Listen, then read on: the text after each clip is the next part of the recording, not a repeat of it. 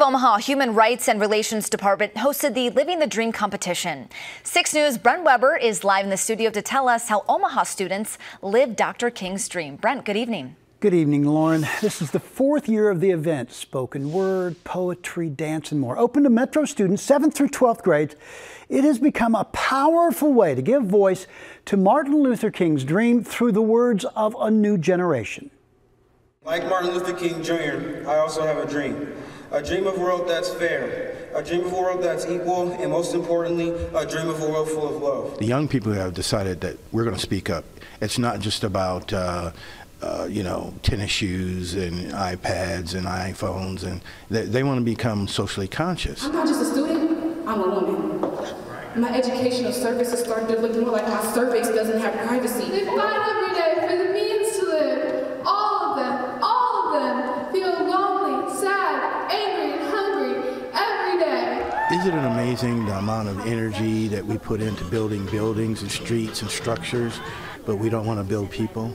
And so that's the #1 goal of tonight, and I hope for the rest of the year is to not only build up the structural part of society, but the people side that makes it all worth living.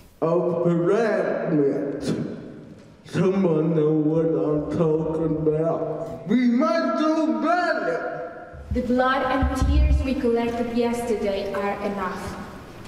If you are strong, fight for the weak. I'm not just white, I'm not just black, and I'm not just Hispanic. I am me.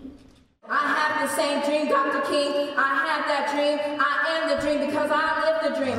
The command that Dr. King gave us, we're still not there yet. We've got more work to do. And if we're going to get there, we're going to need these young kids to help us get there. I have a dream that people will see me for who I am, because of my character, not because I'm a black man. Why do people still make others feel less than? I know that everything I'm not made me who I am. It's time we start abiding with what we say and follow through with our actions. As MLK said, life's more persistent and urgent question is, what are you doing for others? Thank you. The 8th grader from Nathan Hill Middle who had his anti-gang words transcribed on the screen. He was one of tonight's winners. We've got him on our website. He said, "We must do better," and we hear you. Cairo Gaskin DaCosta. I'm Brent Weber, 6 News.